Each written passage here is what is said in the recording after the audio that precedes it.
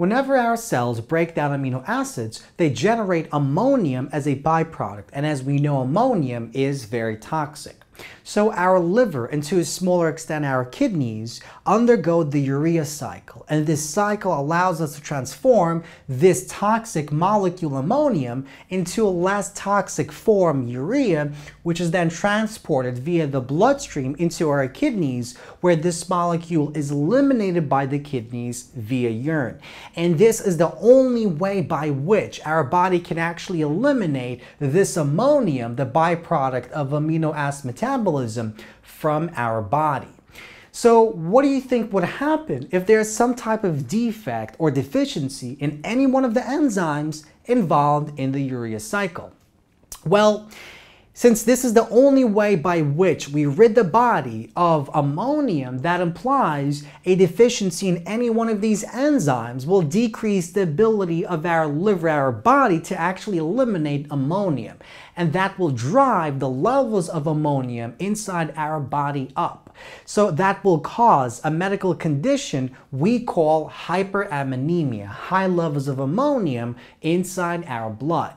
Now, this is a very dangerous condition, and it's especially devastating in infants who are born with defects in any one of these enzymes. So if an infant is born with a defect in any one of these enzymes, that will drive the levels of ammonium, leading to this condition. Now, why is that dangerous?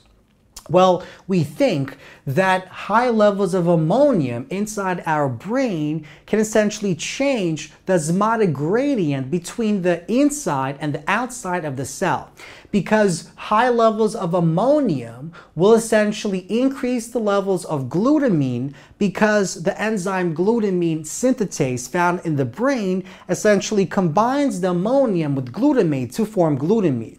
And high levels of glutamine basically changes the osmotic gradient, and that can lead to brain swelling and brain damage. And that's why hyperammonemia is dangerous in infants who are born with defects in any one of these enzymes. So to explore more of this concept, let's take a look at some of these defects, some of these inborn deficiencies. And let's begin with Arginino succinase deficiency. So Arginino succinase is the enzyme that essentially catalyzes step 4, the conversion of arginine succinate to arginine, and also forming the fumarate. Now, normally what this does is this reaction continually replenishes the arginine, which essentially keeps reaction 5 going. And so by keeping this reaction going, we produce the ornithine that we need for step number 2. And we also produce the urea, which is ultimately excreted by our kidney. Now, if this reaction stops, so let's stop this reaction. So this reaction no longer takes place, or takes place at a low rate. Why? Well, because we have a deficiency in this enzyme. And so that will begin to decrease the levels of arginine. By decreasing the levels of this molecule, we decrease the levels of the reactant in this reaction, and that drives the rate of reaction 5 to the ground. And so we no longer are producing the urea, and we're no longer generating the ornithine that we need for step number 2, because in step number 2, this carbamoyl phosphate combines with the ornithine to form the citrulline. And so ultimately, that's what causes high levels of ammonium, and that's what causes hyperammonemia. Now, how do we treat a patient with this condition? Well, number 1 is we have to limit protein intake. By limiting the total protein intake in the individual, we decrease amino acid metabolism, and so we decrease the production of ammonia. And number 2 is we have to increase the uptake of arginine. How would that help? Well, by increasing the levels of arginine, we essentially will replace the arginine. So we'll increase the levels of arginine, and by increasing the concentration of this reactant, we'll increase the rate of reaction 5. And so by increasing the rate of this reaction, we produce the ornithine that we need in step number 2. And so essentially, if we continually replace the arginine, we give the patient the arginine, we drive this reaction, and so that will allow step 2 to take place, and that will also allow step 3 to take place, because once we produce the citrulline by combining this molecule and this molecule, we essentially combine the aspartate with citrulline to combine arginosuccinate. Now, once we form this, by replacing this, the reaction still can't go this way. But luckily, our body has a way to actually eliminate arginosuccinate. And so ultimately, our body will get rid of that extra ammonium by combining the ammonium into this molecule and then continually forming citrulline. And then the second amino group will come from aspartate. And ultimately, our body, instead of ridding itself of ammonium via urea, it will rid itself of ammonium by getting rid of the arginosuccinate. Now, let's explore another deficiency, and let's focus on step number 1 and step number 2. So let's suppose we have a problem either in carbamoyl phosphate synthetase or ornithine transcarbamylase. What would happen now?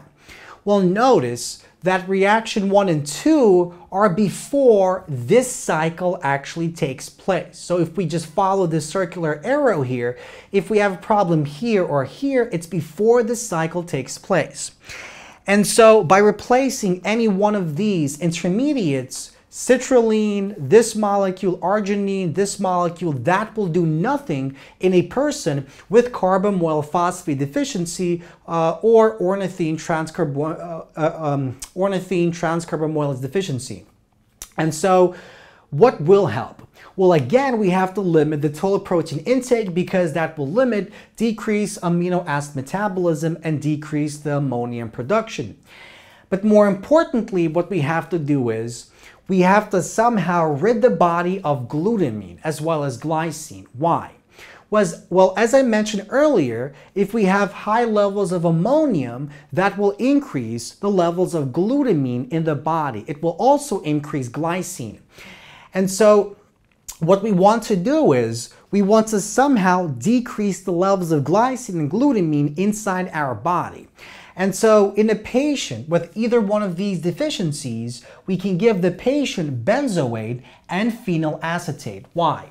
Well, because benzoate in the presence of coenzyme A and ATP will form benzoyl coenzyme A, and this molecule will react with glycine to form hippurate. And hippurate can essentially be excreted by our kidneys.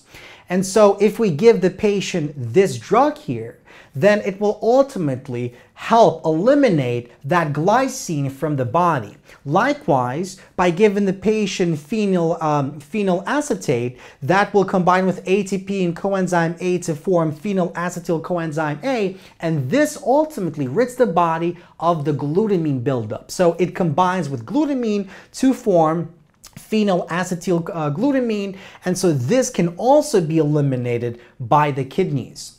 And so in a patient with a problem in either one of these two enzymes, the ultimate goal is to get rid of that glycine and glutamine, because high levels of ammonium will cause high levels of glycine and glutamine. And so we give these two drugs, we limit the amount of protein intake, and that will alleviate some of the symptoms that are associated with this particular defect.